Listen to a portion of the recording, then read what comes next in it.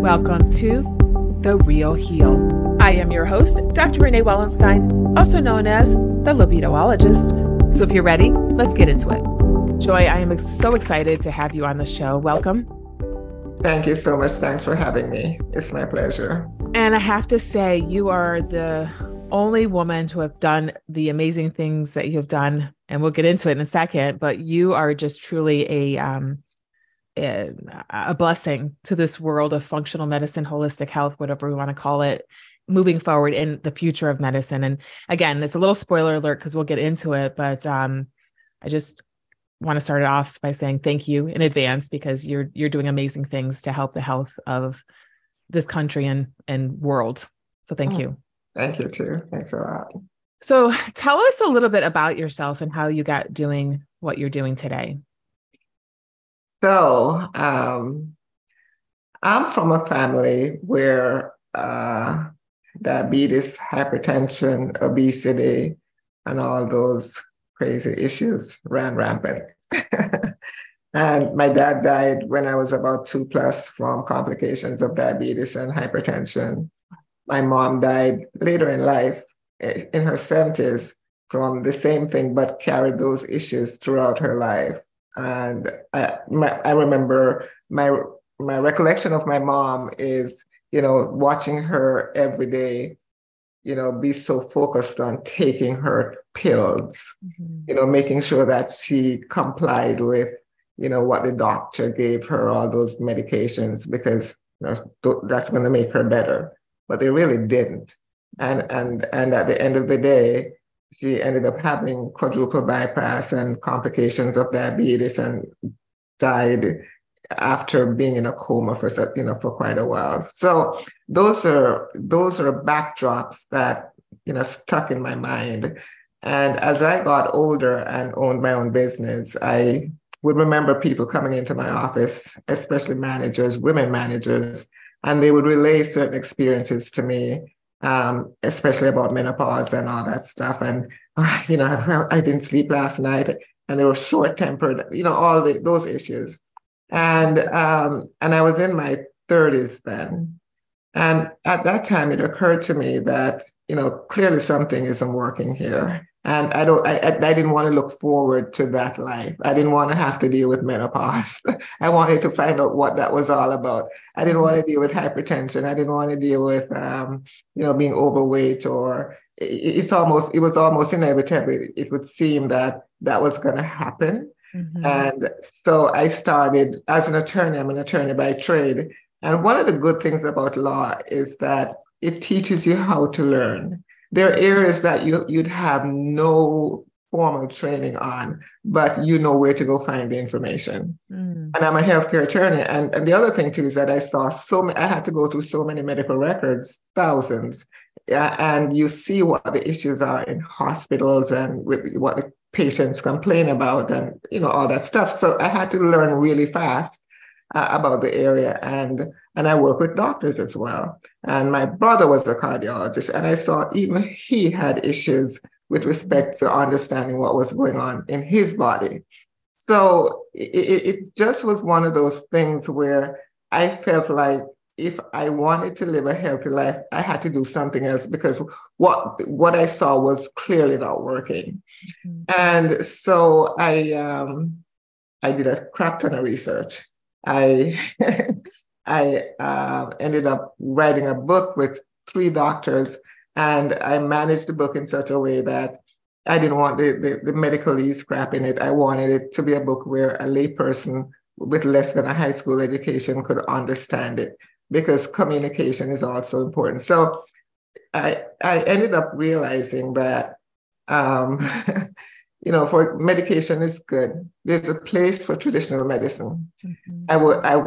I really resent when people say that traditional medicine doesn't work, because it does. There's definitely a place for it. Mm-hmm. The point is that we also have to understand that all medications have side effects. Mm-hmm. And the issue there is it does more good than bad things, to put it simply.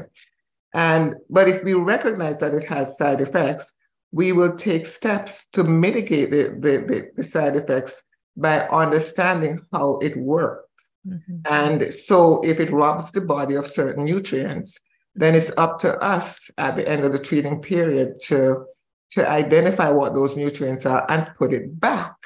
Or if you're going to eat more foods, to put it back, or if you're going to supplement, to put it back, but to put it back so you minimize the side effects. Mm-hmm. The other thing I recognize too, though, is if we take certain steps to determine what our nutritional information is, then we can go a long way in staying healthy as opposed to waiting to get sick first and then having to rely on medications.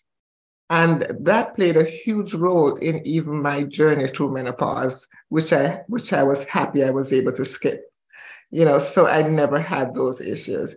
It was also important in ensuring that I did not have to suffer the way my parents did. So at 63, I don't have diabetes, I don't have hypertension, I don't have joint issues, etc., because I was able to watch what happened to them and avoid those issues by quote unquote being proactive. And how I became proactive was I realized that as we age, and when I say age, I mean after 30, Mm-hmm. because our bodies really start to change after that. Mm-hmm. As we age, our body's ability to absorb nutrients from food reduces. It's just natural. It happens, nature. And just the way our skin ages and we see wrinkles, our internal organs age. And because we can't see it, doesn't mean it doesn't happen. And when that happens, they're less effective at absorbing those nutrients from the food we eat that we need to live. Because at the end of the day, we eat to live. And the reason why we eat to live is because our bodies utilize the food, the nutrients from the food to do a bunch of things to make us happy and healthy. And so many people will tell us it doesn't really matter about supplements or doing anything else. You just have to eat well. Well, there are other issues too with respect to that eating well concept, in that the nutrients that are currently available in those foods, they're not even the same as they were, way back when, because the soil is different.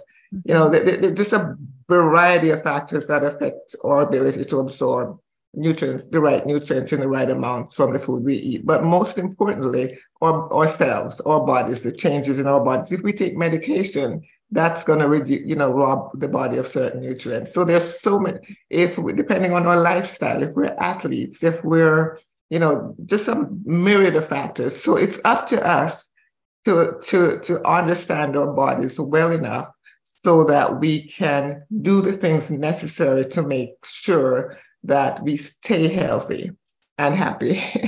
And one of the things that I did was testing, because you can't guess that you have the right amount of vitamin C. It was through testing, for example, that I realized that no matter how much vitamin C I get from the foods I eat, my body couldn't absorb it because I had a genetic issue that, reduced the likelihood of me ever being optimal in vitamin C. So I have to do other things to make sure that I get optimal vitamin C. How many people know that? Not too many. And they'll forever think, okay, I'm going to go eat my fruits and veggies and I'm going to be okay. Not necessarily, because some people have genetic issues. And then there are other issues too, where if you're an athlete, you might need more vitamin B, for stress and all the other issues. So these are just things that we as consumers need to know about ourselves so that we can take the steps necessary to make sure that we stay healthy. I love that. So you had you're so passionate about this topic. You founded a nonprofit for education purposes. Can you tell us a little bit about that? Well, I think education is perhaps the most important tool we can ever have in our toolbox of life. And what I found out is that doctors, much as they would like to, don't have the time to educate us. And there's Mhm. nothing, it's not that they don't want to, Mhm. it's not practical. You know, Mhm. if they're to make a living, many doctors just don't have that time. Mhm. And at the end of the day, we have to take responsibility for our health. The problem is, where do we go to get that information? Google, many of us Google the info, but there's so many things out there, and many people who have educational platforms. It's usually for another motive. It's to make money. Mhm. And it was important to me when I formed Proactive Health Labs to have a platform where we can provide objective and credible information to people that they can understand easily.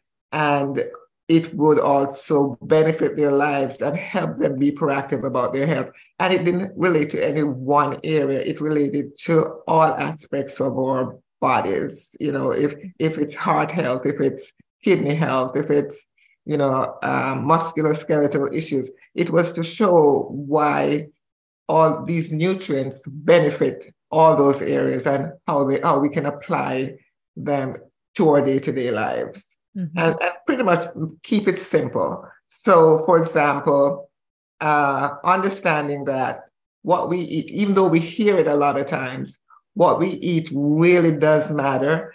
But up to a point, we have to take the steps to determine whether what we eat is working for us and make changes where appropriate.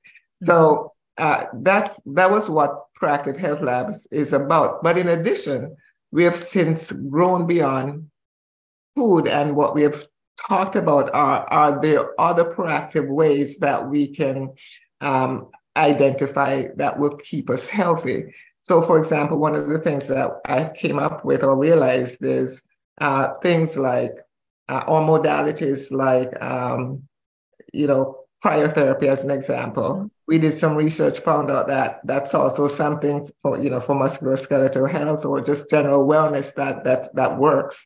And after we did the research, we found out how important it was for those of us who work out to be able to recover after we work out, because you can't keep working out and not figure out a way to get our bodies back to normalcy. So we eat well, but when you do exercise, you want some modality to be able to recover. So we introduced cryotherapy, talked about it. We did a ton of research on red light therapy as an example, Mhm. and found out how important that too is. So we're constantly evolving and to find out how can we enhance our nutrition by modalities that will help us stay healthy. So those are all things that we have done as we have grown, and that, educated the public about them so that they can make an informed decision as to, how they should live their daily lives. I love that. And actually you answered, that was one of the questions I had for you, because in looking at your site, I do see that you believe in the benefits of cryotherapy and red light therapy. Yeah. Aside from the athlete, as far like when it comes to cryotherapy, what is the best means? Is it taking a cold shower? Is it going into a freezer? Like I do this whole body cryo. Mhm. That's what's available to me in my area for 3 minutes at, like, I don't know, minus 220 Yeah, yeah, Fahrenheit. It was pretty cold, but yeah. and they talk about all the other benefits, not, aside from the athlete, because we have a lot of listeners that maybe not the athlete, but they have chronic joint pain, or they're, a lot of the aging things that they're working on their nutrition. But are there other benefits to cryo, and what's in your research, what has been the best as far as means of delivering the cold therapy? Yeah, yeah. I am a big fan of cryo, and there are other benefits that research has demonstrated of cryo, such as certain musculoskeletal issues like arthritis and fibromyalgia, and in some cases even mental benefits. Mhm. But and I like the whole body 3 minute cryo. I do that 3 times a week, Mhm. and I can feel the difference. Mhm. But like everything else, you have to remain consistent. Mhm. It's not just about okay, doing it once a month and figure you're going to reap some benefits. You have to commit Mhm. to doing it to reap the benefits. It's a My son had some anxiety issues, and that's his personal story.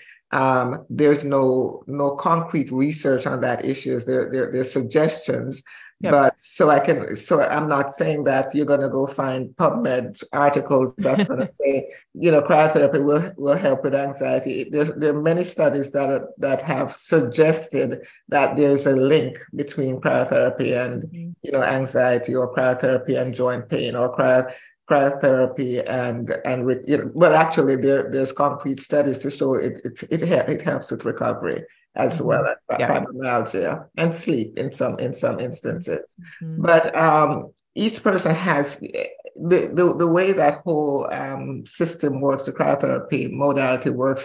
As you know, the blood rushes from your skin to your internal organs. It gets oxygenated, and all the nutrients, when it comes back more enriched blood.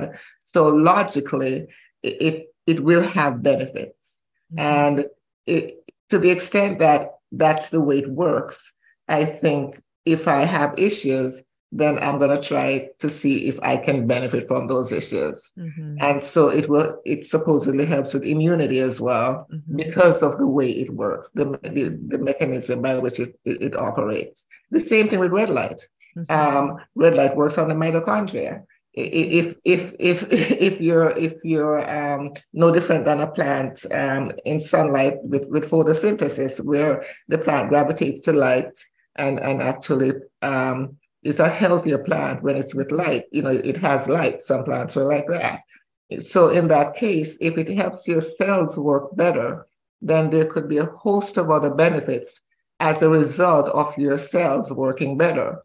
So Mhm. therefore, it may help with sleep, it may help, but to the extent that there's no hard and fast research in some areas that says red light helps with X, then Mhm. people are saying, well, there's no credible research out there that says it. But what the credible research does show is that it works on the mitochondria.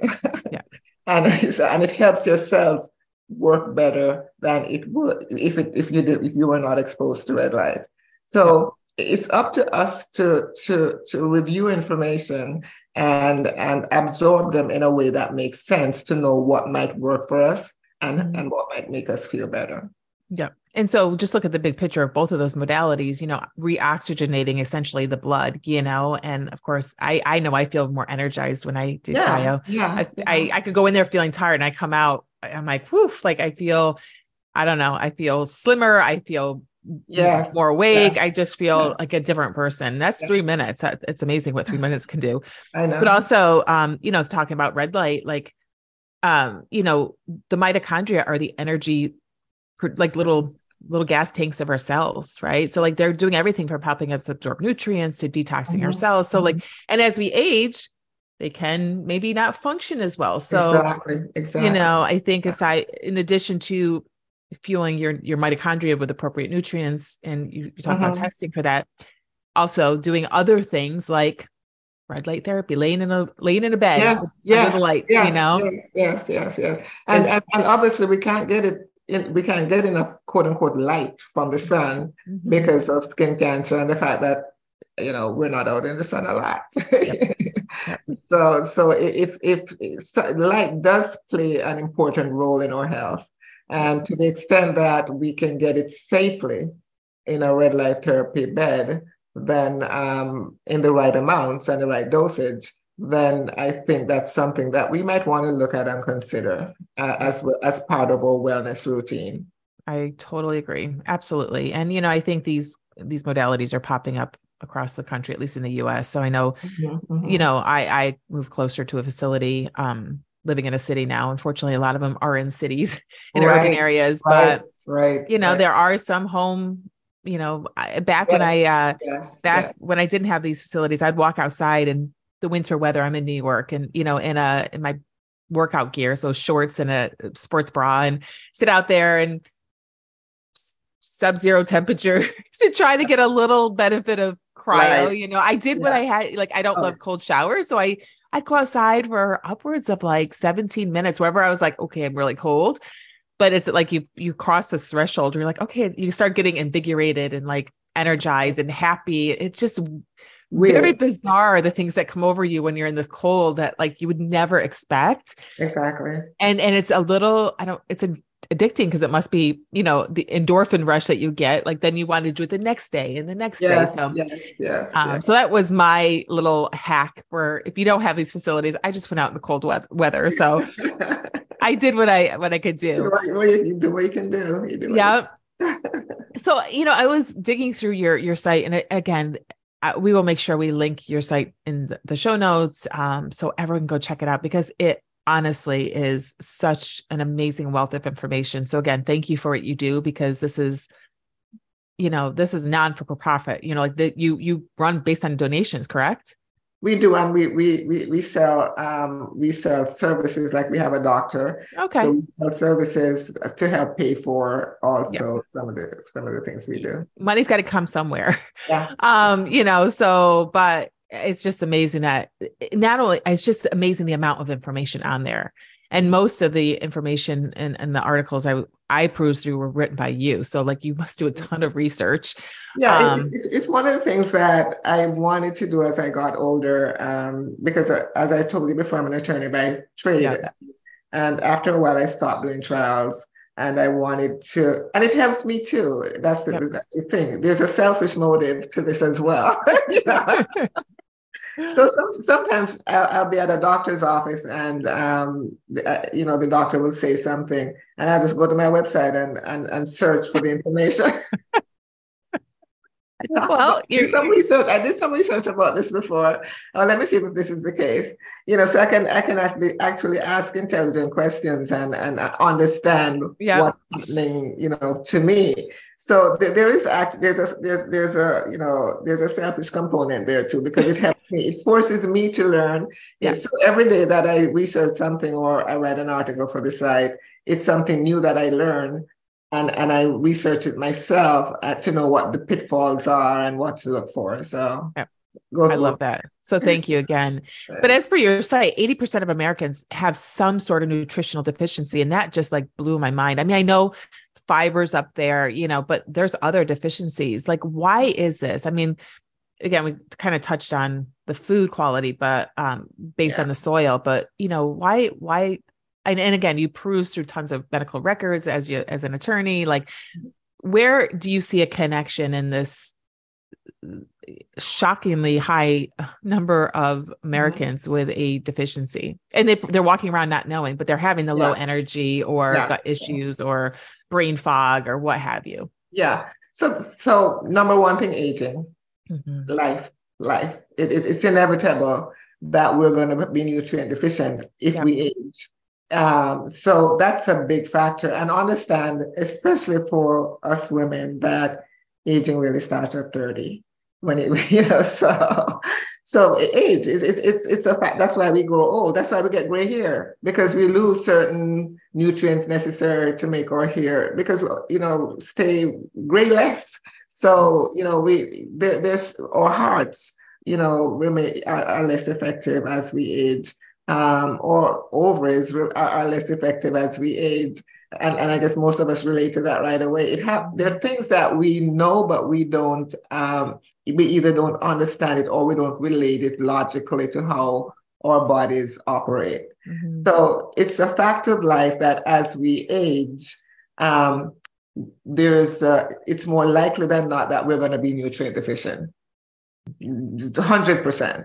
So perhaps if I were to go even further, it's probably reasonable to say that at some point, 100% of us will become nutrient deficient. Okay, and that's assuming that we eat the right foods in the right amount, in the right order, whatever. That's assuming we're doing everything that we need to do to take care of, that we think we need to do to take care of our bodies by eating properly. Okay. Or daily routine, physical activity. That's one way that we're going to be nutrient deficient if we don't do something about it. So if we're an athlete, we have to be extra careful about replenishing those nutrients that we utilize. And by nutrients, by the way, I mean things like protein, water, carbohydrates, fats, minerals, and vitamins, because there are 6 basic nutrients that we need to live. Mm-hmm. And those are the 6 categories of nutrients. And then, of course, we breathe oxygen to burn the nutrients and make them useful to our bodies. So, and if let's say we're an athlete, we may need extra carbohydrates, we may need extra protein, we may need extra minerals to make us function effectively. And if we don't know that and replace those nutrients that we utilize, then we increase the likelihood of becoming sick and not well over time, because those nutrients form a very important role in keeping us healthy. They're there for a reason. And each of them, we hear about calcium for strong bones, but we need magnesium too. That plays a role in strong bones. But many people relate to calcium, but they don't relate to magnesium. So those are just, we hear about vitamin C, to help our immune system, but there are also other nutrients that help our immune system, like zinc. But we hear more about vitamin C than we hear about zinc. So it's up to us to be aware of the nutrients and how they work for us, so that when we are performing activities or when we age, we can identify what they are that will help us and then put them back. However, eat more foods or take supplements or do IV drips, because some of us may need that occasionally. Now, other factors are medications, even painkillers. Many people take painkillers. They deplete our bodies of nutrients. If you've been on a steady regime of painkillers most of your life, chances are, if you've never checked, you're probably nutrient deficient. So just understand that they're just normal things, what we consider normal life activities, that will make us nutrient deficient. And if we are aware of those, then we will periodically test to see whether or not we're deficient in certain things. For example, when I was doing trials a lot, I would constantly test my B complex, B vitamin levels, because there are many B vitamins. It's not just B12. Many of us think it's just B12. There's more than that.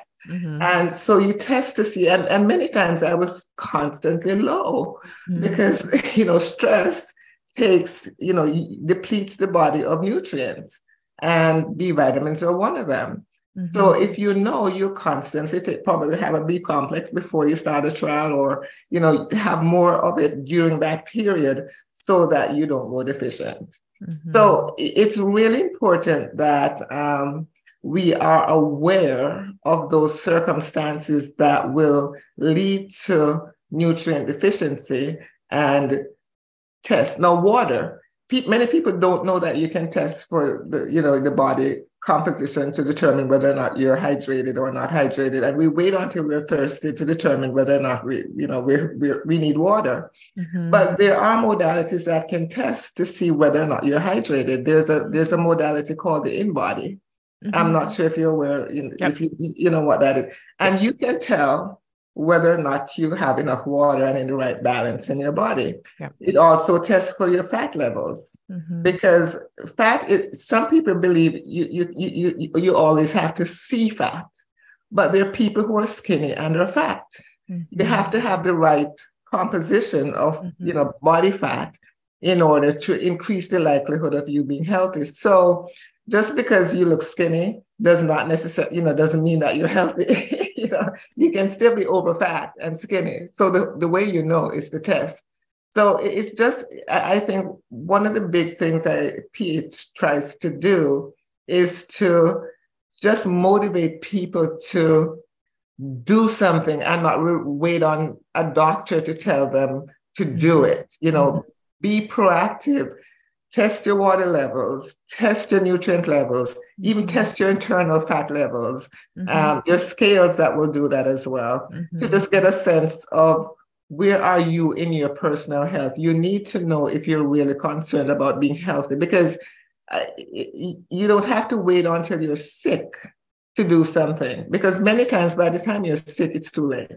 Mm-hmm. Or you have to take more drastic steps to stay healthy. So the critical thing here is learning how to be well, Mm-hmm. Feel well, sleep well, not be depressed, not have those big headaches and just, and not know what to do, be well. And that plays such a huge role in how we maneuver our way through society, because I think we compete better if we're well. Mm-hmm. I think we become better employees, we become better mothers. That's one of the things that was critical to me as a mom, is how can I my best self for my child? And the way I was my best self for my child was to make sure that I was well so that I could be there for him. Mm-hmm. So, just things like that we need to put in context and just be more aware of how that thinking affects your life in general. Mm-hmm. And, what I'm hearing is like, being more proactive, like not, and again, I was conventionally trained as an OBGYN, which was very, and I agree, conventional medicine, traditional medicine, whatever we want to call it, definitely has a place. Definitely, we need it, right? Yeah. But as a conventional physician, the only thing I really knew how to do, and I was very good at it, is to take your symptoms, put them in a little box of a diagnosis, and give you a medication. And, while I do also feel that there's a place for pharmaceuticals, I do think that we both sides, doctors and patients, tend to overuse them, because my feeling as a doctor is if I only get 5 minutes with you and I don't have the time to educate on all the topics, nor did I have the in-depth knowledge that I have now about nutrition. It's something I had to do on my own. I didn't get it in medical school, but I went to med school a long time ago. But they can't do it because they don't know. We weren't educated in medical school, and docs don't have time to really do a lot of outside learning aside from their board recertification. So, I would always think, gosh, if I could give a prescription, just a patient coming in, which she has a symptom, she wants something to help it.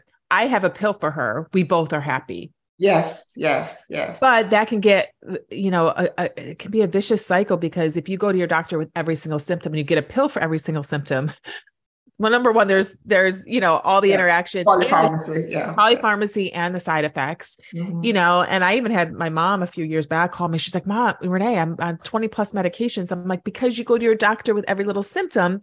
And when I went through, she was on 3 or 4 different medications for the same symptom. Of course. So I was like, oh my gosh. Right. So there's that. And then I also feel there's the other side of, our culture or society, whereby they use it as a crutch, like some of these ailments that are prescribed medications probably could be either alleviated or completely resolved with lifestyle changes. Yeah. I'm not saying, right, like blood pressure, you need blood pressure medication to bring it down, but to say you can't get off diabetes, like, or especially early diabetes, like, and I know it's not easy and it's not comfortable, but you have a wonderful site for information.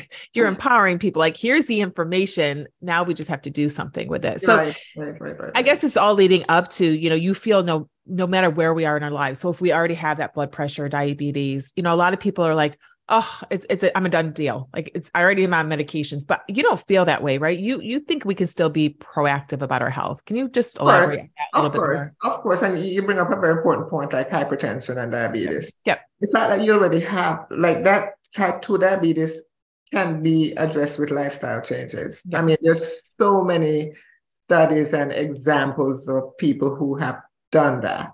If you really want to, if you have type 2 diabetes and you really want to get off meds for that, you can do that in many instances, in probably most instances. And it's, weight is an issue, activity is an issue, diet is an issue. But if we know what to do there, isn't that a lot better than being on the meds, So I don't know to what extent many doctors push that aggressively, when it comes to trying to get patients well. Maybe they take the medication for a while, but work towards getting off of it over a certain period, where medication is more of a short-term help as opposed to a long-term lifetime issue. So, I have many conclusions as it relates to that. Perhaps the monetary aspect is more enticing, but I think as patients, it's up to us to educate ourselves as to how we can be proactive in that respect. Hypertension, many people, they do not even have a hypertension monitor at home. I think that is so important that you can monitor. You need to monitor you don't wait until you go to your annual physical to monitor your blood pressure. You need to have a blood pressure monitor at home. If your blood pressure is starting to get high and consistently high, you can have that conversation with your doctor as to how you can be proactive. And at the same time, perhaps there's certain lifestyle changes that you can make to make sure that it doesn't get any higher, and that you can reduce it. Yeah. So those are all things we talk about on our site. And when I talk about physical activity, you're talking to somebody who does not particularly like working out. So I'm not going to sit here and tell anyone that they need to be joining a gym and go to the gym. I don't like structured workouts. But when I say activity, find something that you like to do that involves activity. So if it's tennis or pickleball or golf, not sitting in the car but walking and as well, But hiking, I love hiking. I have dogs. I have 4 German Shepherds. I go hiking with them. It's find things that are important and that you like to do that you can incorporate, because there's no point committing to going to a gym at the beginning of the year and then by March you're out because, oh my gosh, this is too much. I don't have the time. I can't incorporate it into my life. It's up. We can each find that thing that works for us. And once we find it, just do it and make it fun. And sometimes you can invite other people to join you along that journey that are also interested. You find peers that like to do the things that you like to do. So the lifestyle changes are really important when it comes to diabetes and hypertension. And I think it's simple enough if we just put our minds to it, because for the things that what I notice is that things that are important to us in life, we find a way to do it. And so our health is important. So we need to make our health priority as well.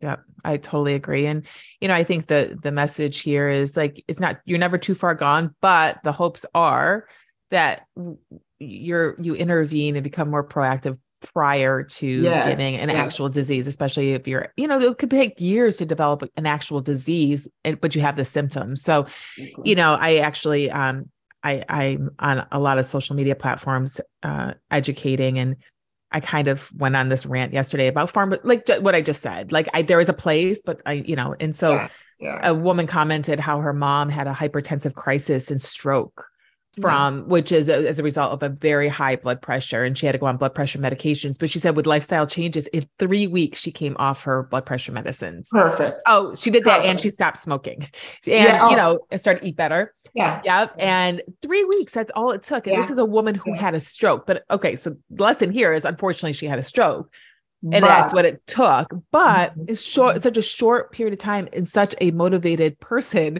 She was off her medications already. And, and a blessing from the doctor, because just don't go off your medications. That's not what we're telling you to do. But her doctor took her off the medications because she was doing everything towards moving towards a different lifestyle that's going to promote a healthier blood pressure. Of course. So again, our message is hopefully you're never too far gone, but hopefully, you hear this message and you're like, okay, I can start doing these little things now. You don't have to do it all. That's the other thing. I think no, not all at once, just little by little, right? Choose one thing. Like you said, go for a walk, get a dog. If you like dogs, literally. I mean, they're so good for health. That's a whole nother topic, but I agree. I have a German Shepherd mix. Really? Yeah. Dogs are so good for health. It's not funny. Even our mental health. I agree. And people don't recognize that sometimes. In fact, many times I run into people who don't have dogs, and I don't want any dogs. They shed. They do they require too much activity. And I said, well, maybe you need the activity. It's exactly what I was saying yesterday. I had like at least 13,000 steps. Sometimes these I watches, know. they're not Me very too. accurate, Me right? too. Like I'm Yes, sure I had more than that. But I said, get a 75-pound dog that needs to take at least 2 long walks a day. There's your exactly. steps. Exactly. And if you Exactly. don't, you get little puppy eyes. I have him sitting next to me. He's currently sleeping. So that's good. We're safe. But and I guess the last thing, just sort of wrapping up on the topic of being proactive, how I came from the conventional world whereby I felt like I had to I cared a lot more about women's health than they did. And again, I think it's skewed. I think I always hear about remember the negative instances where I stayed awake at night worrying about a baby or what have you because of Right. mom's lifestyle. And then even in my brick and mortar functional medicine practice, same thing. I sometimes felt like I had to, yes, they were taking the first steps of coming into the office, but actually implementing some of the things we talked about, I felt like, oh, come on, I got to drag you along here. Are there ways that we talk all about this being proactive? Are there ways that we can help people actually care more about their health? You know, some I think they have to find you relatable Yeah. Okay. as one example. Um, if they feel that you're just it's just a theoretical thing with you, you should do this, or it would be good if you do this. They're less likely to buy into the fact that being proactive works. Yeah. They have to know sometimes your story. They have to see it working with you or the people around you. Yeah. You can, and I always talk about, and this is a touchy subject, but the obese doctor. Mm-hmm. And if you walk into a doc to see a doctor about weight issues or lifestyle issues, and your doctor is smoking or drinking a Diet Coke and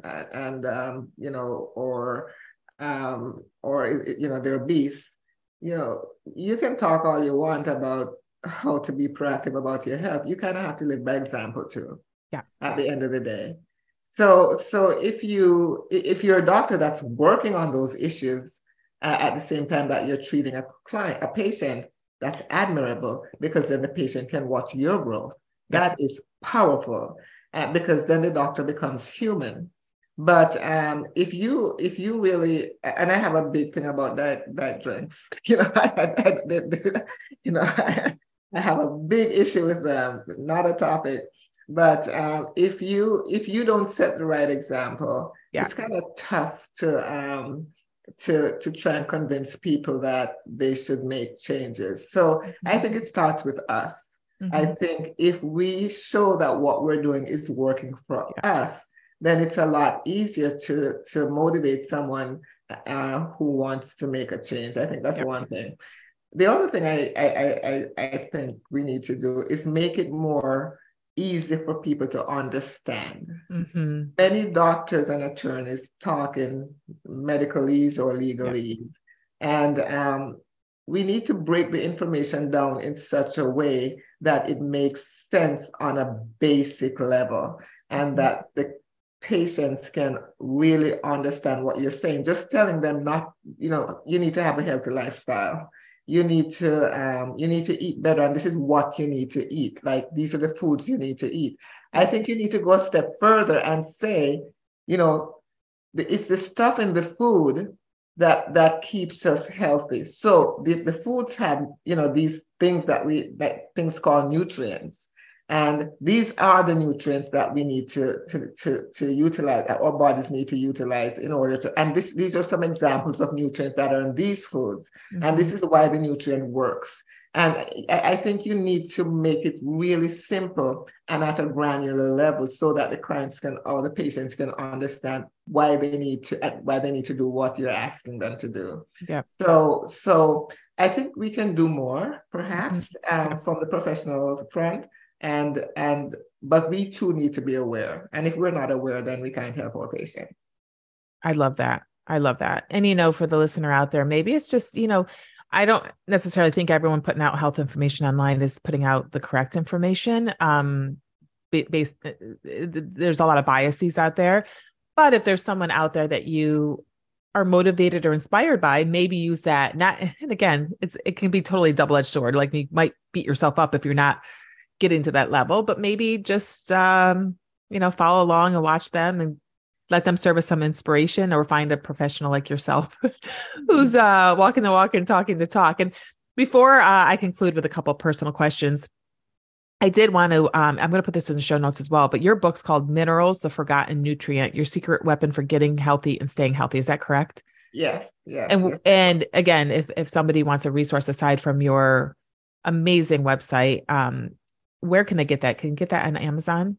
You can get that on Amazon, or you can get that from our website, or you can get it Perfect. from Google, or yeah. Okay. Excellent. Now, a couple of personal questions, and then we're going to wrap up. Do you have a morning routine? I don't. Okay, perfect. And this is what I do. Well, if you can call it a routine. When I wake up, I want to wake up peacefully. I don't like chaos. So I have, when I'm awake, I take a couple minutes just to calm myself before I start my day, as opposed to just jumping out of bed and starting to take a shower or go work out right away. But beyond that, I don't have a routine. And part of that has to do with my lifestyle, because I don't control my schedule 100% beyond the fact that, so that's why I wake up earlier than most people, because normally people won't call me like at 5 o'clock in the morning or just start my day. So, but I do have a daily, during the day, each day, I need to have done some kind of activity. Okay. And depending on the exertion level of the activity, I will make sure I recover appropriately. Okay. And in terms of diet, I do not have a particular diet. But what I try to do is to cut out too much sugar. I try to cut out the bad carbs, like the white breads and all that stuff, and eat those maybe in isolated instances. Yep. I don't believe in, unless there's a medical reason for it, I don't believe in cutting out foods. I don't like the word diet, because I think it defeats the purpose of living. I agree. So I just think awareness, perhaps, and education are probably my routine, if you can call it that, because by being aware, I can do the things that I need to do to stay healthy and not just rely on a tip, to make sure that I'm healthy. Does that make sense? That makes total sense. And there's so many nuance, like I resonate with a lot of what you said in this entire interview. We're definitely on the same page when it comes to a lot of things, including nutrition, and diets. And, I gave up the dieting world a few years back because I found it was, I have a lot of women that want to lose weight, but they can't even stick to eating real food, let alone sticking to a diet and cutting out food. So I'm like, okay, let's start with the basics and just start eating real food, right? And enjoy all of it and not cut it out unless, and again, I think it's all a stepwise, but we got to meet a lot of people where they're at. And in the society in general, I don't think a lot of people can come in and just go right on a keto diet and eliminate that's not even realistic. Like if we're trying to talk about true health, we got to meet them where they're at. And maybe it's just introducing like one real food meal a week, and then going up from there, because with a state of, stress in our world, in overwhelm, I think, just adding on a diet or cutting out food groups or saying you have to eat completely clean 24/7 is just exactly unreasonable. So exactly. And last question, what is one thing that you know now that you wish you knew 5 or 10 or even 20 years ago? Oh my gosh. And that's such a good question, because I blame myself every time about my mom, because if I had taken the time to learn, my mom died when I was 32.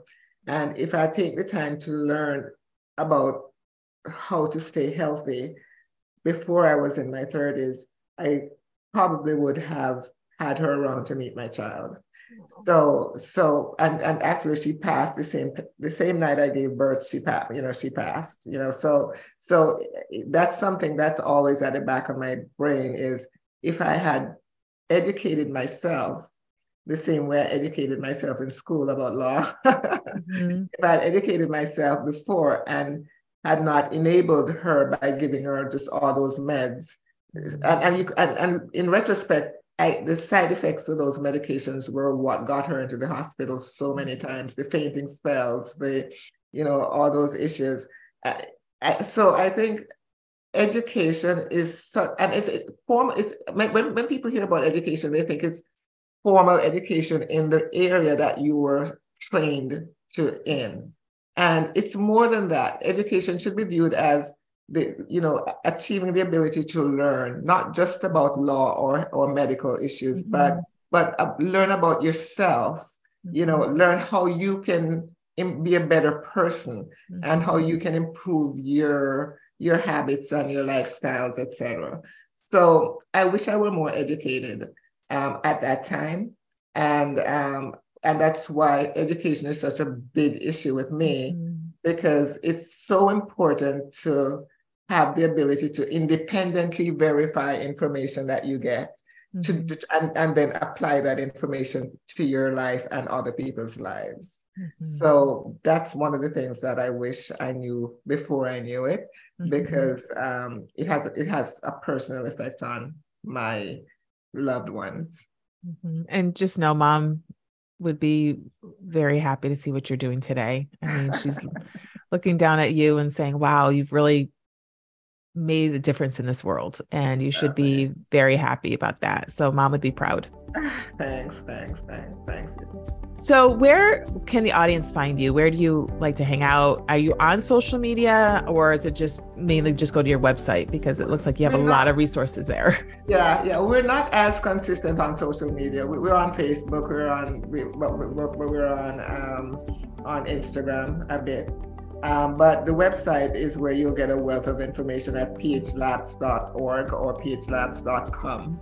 So our proactive health labs that's online, and we have a wealth of information there that people can utilize and just kind of double check themselves to make sure that they're doing the right thing.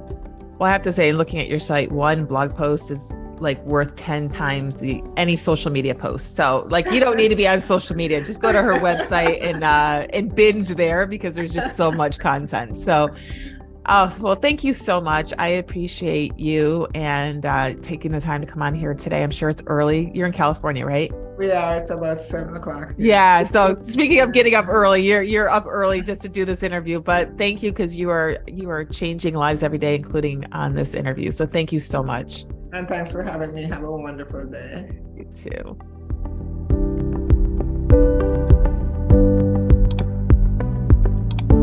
And with that, I'm out of here. Talk to you again soon.